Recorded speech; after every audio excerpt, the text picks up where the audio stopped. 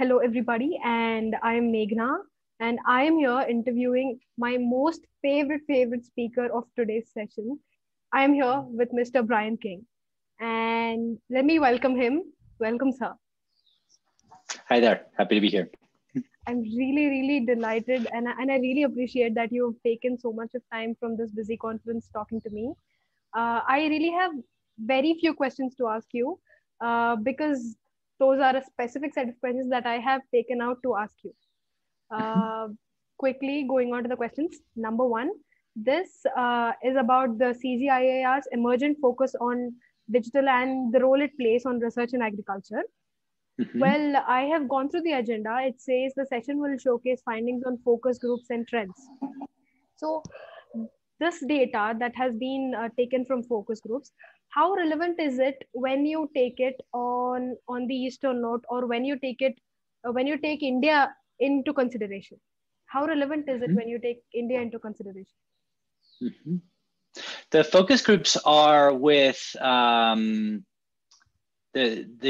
digital strategy focus groups that we're doing are primarily built around technical disciplines, and so they're focus groups taken from a particular technical discipline that cuts across the whole of CGIAR. And as you know, we're a global consortium, and so there are communities of practice, several of which are participating in the convention, that are kind of more technical communities of practice, so the crop modeling and socioeconomic data and ontologies and so forth.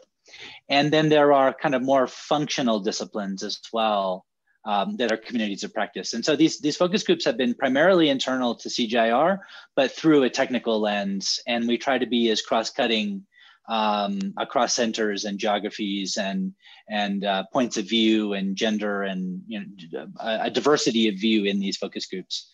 And so our hope is certainly that they'll be relevant to India, but it's through the lens of these technical disciplines or these functional disciplines like communications or monitoring and evaluation and learning or crop modeling or what have you. So our hope is that they'll be broadly applicable and certainly localizable as well. Absolutely. Well, I also had another question in mind. Well, there are youth across the globe. I mean, there is youth across the globe.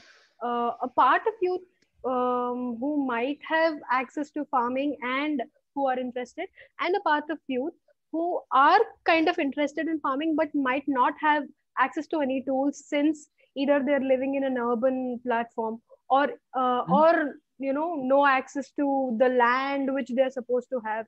So for that youth, how do you think the small steps they take should become a great leap towards farming or leap towards the environment? What are the small steps that general youth can take, so that even if they're not farming, they're still contributing to the greenery or the environment?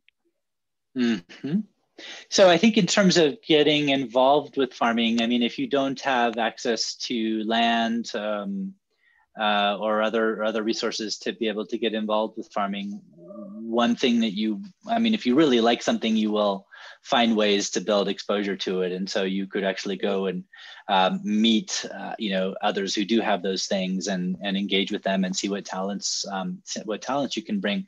In terms of opportunities in the bigger food system, it's not just on farm that we're talking about. We're talking about all of the linkages throughout a food system. And so if you really want to be engaged on farm, that's great. If you want to be engaged with the food system, the opportunities are almost endless because we all participate in it. And so in that case, you might start with a particular aspect of it that's interesting to you. I mean, there are startups out there that just connect small urban shops with small producers.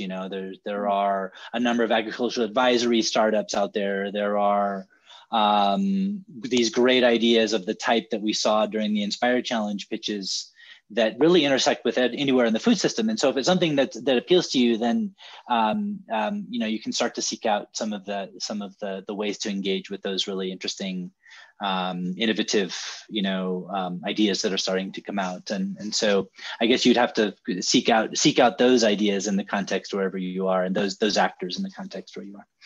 If you're not going to start one yourself, of course, which you could do, of course. Yeah. Thank you for that answer, because people like me, people who have, a little bit of idea about what they have to do, but then they do not have exact direction of where they should go, will definitely relate to this answer. So, and I have just one last question to you. The question is about the big data platforms that have been conducted through all these years, starting from 2018, 19, and then I've been part of Youth in Data 2019 and this year too. And I have seen such a big raise only in the not only in the spectrum of youth in data, but also during Inspire challenges, and also the speakers. So being in the business for only about 2 years, I have seen so much of change and so much of increase in graph. You have been there for, like, I don't know, so long. So how much of change have you seen, and where is this change going? Is it going towards the positive side, or is it stagnant, or where is it?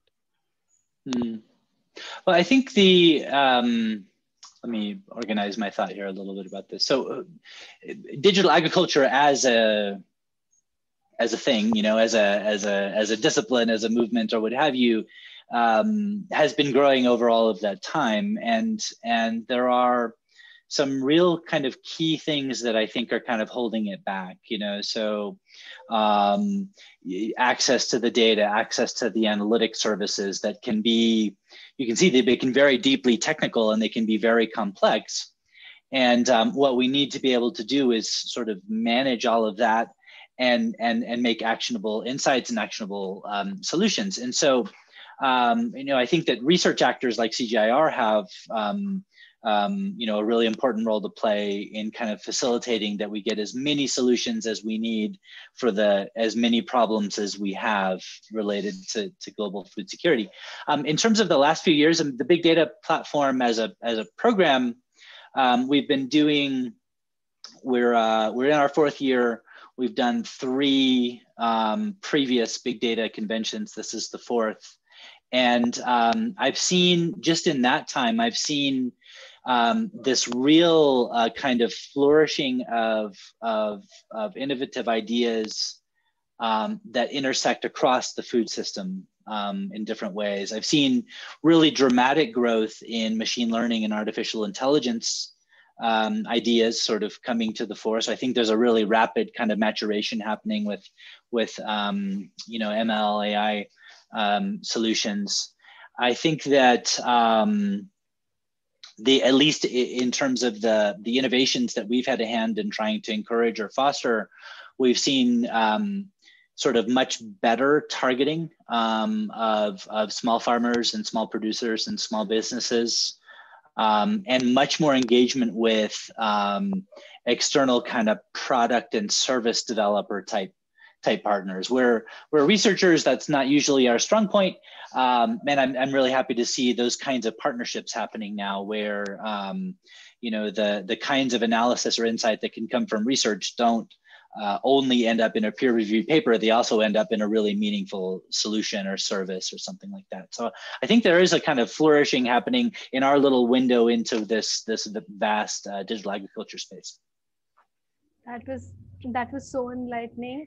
And I'm really, really looking forward to attending all the conventions that will ever happen under CGIAR.